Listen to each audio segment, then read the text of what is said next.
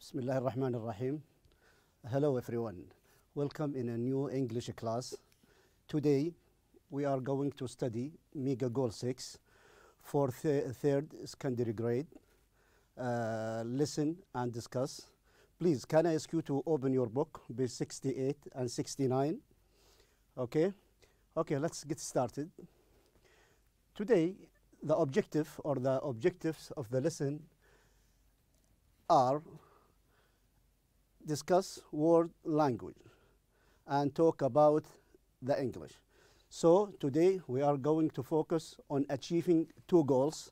The first goal is to discuss world language. So there are many languages in the world. We are going to identify some of them and we will focus more on English. Okay, guys? Okay, let's start. Let's get started. Okay, first of all, I want you to look at this picture and answer these two questions. Okay, guys, look at the picture. You see this boy. Do you speak English? He asked us, and we ask you, what language do you speak?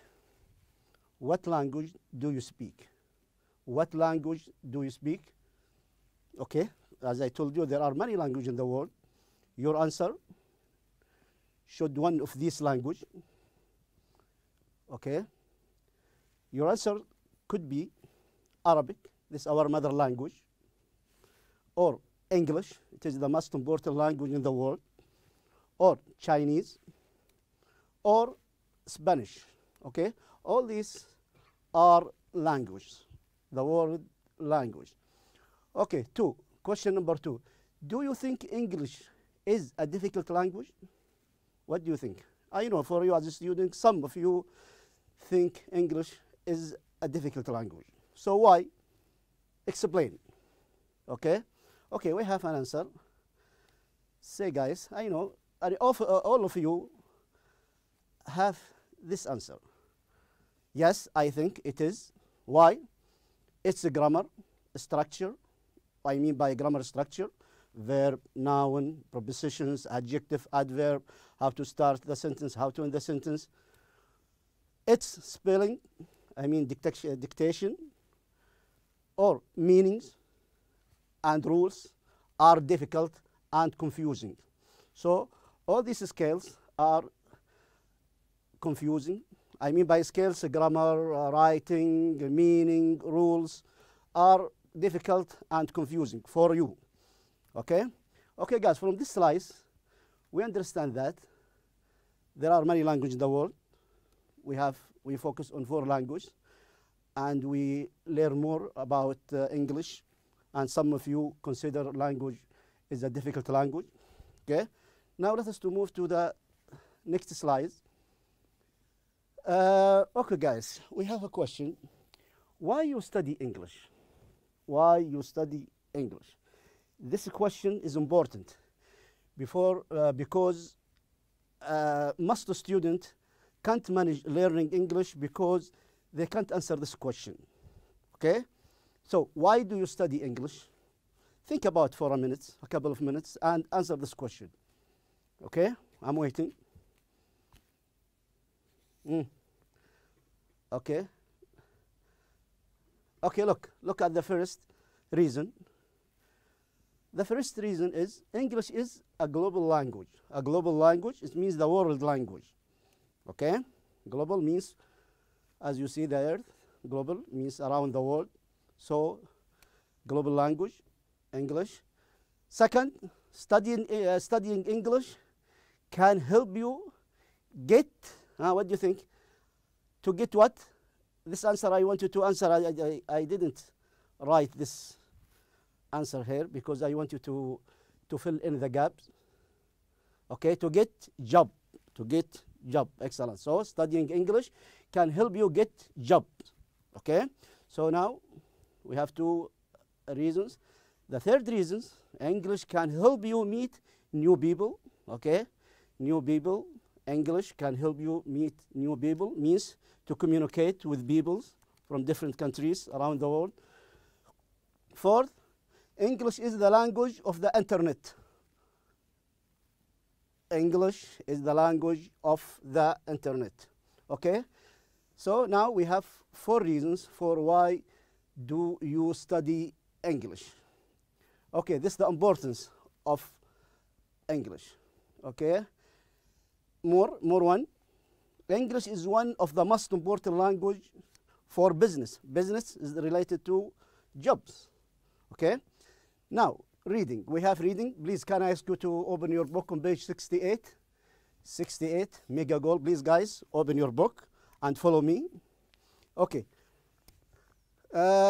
Fascinating language facts. So we are going to focus on some facts which are related to language. Okay, because they are interesting.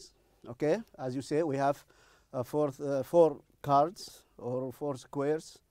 Okay, the first one, the most widely spoken language in the world is Mandarin. Okay, what about widely? Widely means mostly. Widely means mostly. Okay, Mandarin is a part of Chinese language. A part of Chinese language. Okay, there are 885 million people in China who speak it. And don't forget, guys, we have pronoun it refers to what? Mandarin. Okay, this is the strategy of understanding reading. Okay, English is the second most widely spoken language. English is the second most widely spoken language. Okay, the second. I know for some it is surprising to understand or to know that Mandarin is more is spoken mostly than English. But why? Think about this question. Why? Because China these days or nowadays has more than 1.5 billion population this time. Okay, so of course will be rather more than spoken more than English. Okay. Okay, the second point, there are more people in China who speak English than there are in the United States. Okay, this fact is related to the first fact. Okay, go, you know go. Go is the verb in English, go. Okay, go, present, past, went, past participle, gone. Okay, so go is the shortest complete sentence in the English language. Say they yes, they are considered go as a sentence in English. Okay, next, Arabic. This is our mother language. Arabic, our mother language. Okay, our first language. Arabic has influenced many languages. Influence means affected many languages. How? Many words in English have been borrowed directly or indirectly from Arabic. It means extracted. Okay, it means other language extracted some words from Arabic. Okay, how? Such words include such here, guys. An example, for example. Okay, such word or this word. Okay, guys, because such, when you see such as means, for example. Okay, but such words mean this word. Okay, guys, include admiral, adobe, alchemy, algebra, alkali, amber, arsenal, candy, carrot, coffee, cotton, hazard, jar, lemon, mattress, sofa, and a lot more. All these vocabularies extracted or borrowed from English. Okay, punctuations didn't exist in English. You know what do you mean by punctuations? Punctuation means question mark, full stop, colon, semicolon. Okay, existed in English until the 15th century. Okay, guys, now we have a question exercise. Now we are going to cover what we have read so far. Okay, answer true and false question and give me the reason, or correct the false answer. Okay, what do you think? Number 1. English is the most widely spoken language in the world. Very easy. What do you think? Yes, it is false, because English isn't the first language in the world. What is the first language in the world? As I told you before, it is Mandarin. It is Mandarin, okay? Second question. More people speak English in China than in the United States. More people speak English in China than in the United States. What do you think? Yes, true. It is true. Okay, third. The shortest complete sentence in the English language is we go. Do you agree with this? We go? No, not we go. It's go. So the answer is false. And the correct answer is go. Okay? 4. A few words in English have been borrowed from Arabic. Of course, we agree with this. It is, or what? What do you think? More words? No, yes, you are right. It is false because it's more words. Okay? The last one, punctuation was introduced to English in the 15th century. The answer is true. Okay? Type exercise, page 69. Can I ask you to open your book on page 69? Match each word with its synonym. Synonym means the same meaning. We have acquire. Acquire means to obtain, to get. And also we have consecutive, means continuous. Currently means presently or present. Extinct means something that is not existed so far or dead. Okay. Means big, huge. Routinely means regularly. Solitary means singular. Okay, or alone. Okay. Let us to check the first answer. Acquire, yes, with C, learn. Consecutive with continue.